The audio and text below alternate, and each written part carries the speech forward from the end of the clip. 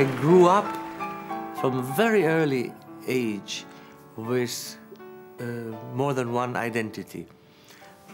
You know, I of course did not realize that. I did not realize that in a conscious way, but I do now. You know, I had the identity of being Argentinian. I consider myself Argentinian without any shred of a doubt.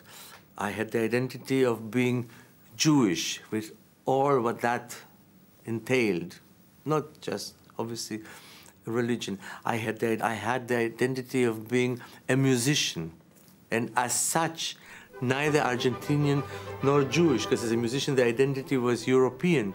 And I got used from a very early age to have all these different aspects play an active role in my life. And this is why I have now become really militant, if you want, about not only the possibility, but the necessity to have multiple identities when you can.